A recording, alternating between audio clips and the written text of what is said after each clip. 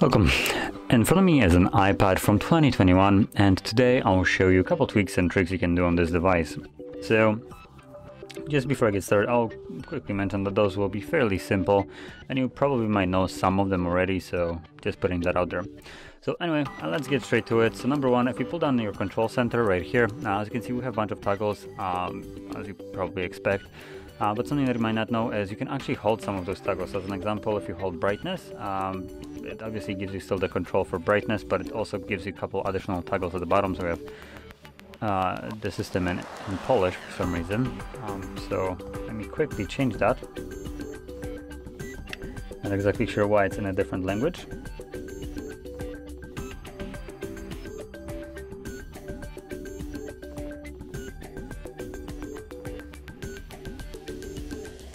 And there we go. So going back to the brightness, if you hold it, as you can see, we have the dark mode, night shift, true tone. So you can basically disable them on the fly whenever you want.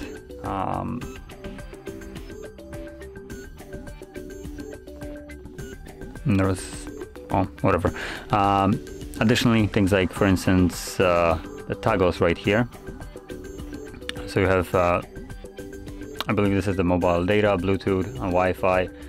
If you hold those, just in general the square, it expands it and gives you things like also hotspot, airdrop, and so on. Now, also on top of that, if you hold those toggles, it gives you access to just the settings itself. So as you can see here, you will see all the connected devices. I believe if you wait long enough, it also shows you devices that would appear here for you to pair. But additionally, you can quickly access settings, Bluetooth settings from here as well. Additionally, Wi-Fi, same thing. It will show you all the Wi-Fi networks in the area, and you can connect to them from here. So yeah, it gives you a nice kind of access to a lot of things, just without actually needing to go into the settings. So anyway, now moving on and sticking still with the control center. If we go into the settings under the control center, you will find a lot of toggles here. Now, as you can see, these are the default ones that come basically enabled by default in here. But you have a plethora of other ones that you can add. One of them that, for instance, I find kind of useful is the screen recorder right here, which this is the only way for you to toggle screen recording. So when you add it, you will now have it accessible. But obviously you have for more than just that to add. And additionally, these are all the default toggles. So if you install some kind of application that adds some kind of control center toggle, it will also appear at the bottom here, so you can add that as well if you want to have it. So anyway, moving on to the next thing which I wanted to show you, it's going to be the functionality of copy and paste, which seems a little bit simplistic to be honest, but it does give a bit more than what the name would say. So anyway, I'm gonna showcase it, which is probably gonna be the best way. So number one, I'm gonna open up things like Notepad, just because it's a really good place to put things in. There we go. So I opened one. I'm gonna also open Safari just so I can search for something. So let's see. Let's search for C. Why not? I agree. So there we go. As you can see, we have some search right here. So I'm going to start off by capturing a screenshot. I'll show what I mean by that in a second, or why that actually is relevant. And additionally, I'm just gonna, let's go into images. And normally, if you ever use Android or anything, you have to hold it, right? Then you select copy or save and so on, right? But here, just grab it, you can drag it over. And now we basically swipe to our other application, drop it, there you go. It's basically that easy. So now going, apparently I can't do it like that. So now going back to our screenshots, I'm gonna open up Photos. There we go. Let's go to Recent, there's my screenshot. And let's see if I can find the button here, assuming this actually supports it.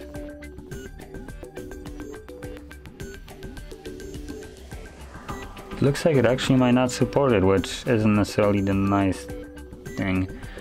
So anyway, I'm gonna go back to just the web browser. just to showcase the text. It looks like it's lacking the text selection from screenshots, which that's a little bit of a bummer. But as you can see, you can select text right here, and then you can grab it.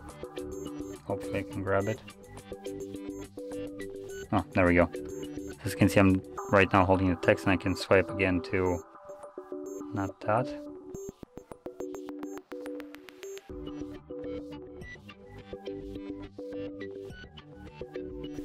So let's see.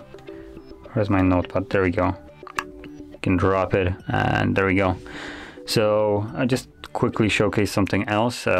Maybe I just don't see the button, but as an example, if you have something like an iPhone, right? You capture a screenshot. It gives you the option to basically find text in here on a screenshot. Oh, let me just quickly actually open up something that I can showcase this better with. I guess that's good enough. So I'm just going to capture that screenshot, navigate into Photos. I can find it. There we go. Open it up. And here, as you can see, you have this tiny little icon. Now it's something that I don't actually see in here. Unless this is it. This actually might be it. Let me quickly check if that is correct. Yep. So there we go. I just couldn't see it. So as you can see, once you click on it, which is barely visible, it's weirdly semi-transparent, making it really hard to see.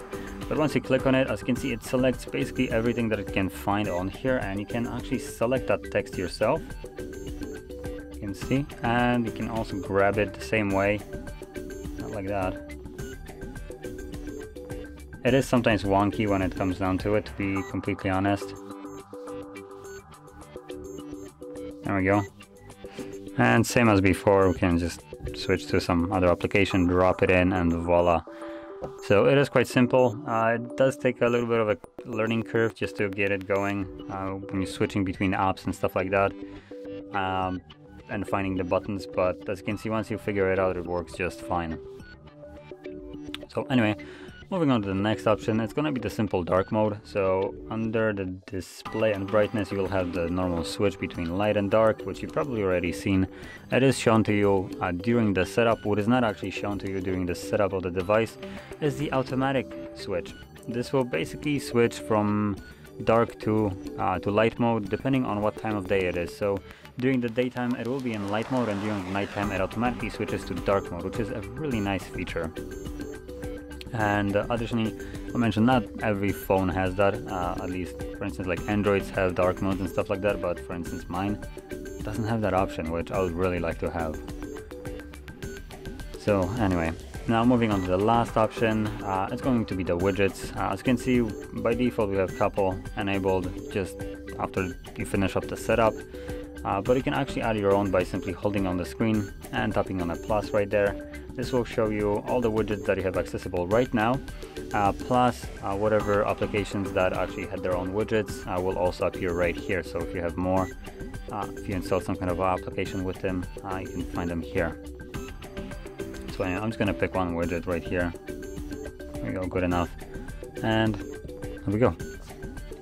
So anyway, this will conclude all the tweaks and tricks that I want to show you. And if you found this very helpful, don't forget to hit like, subscribe, and thanks for watching.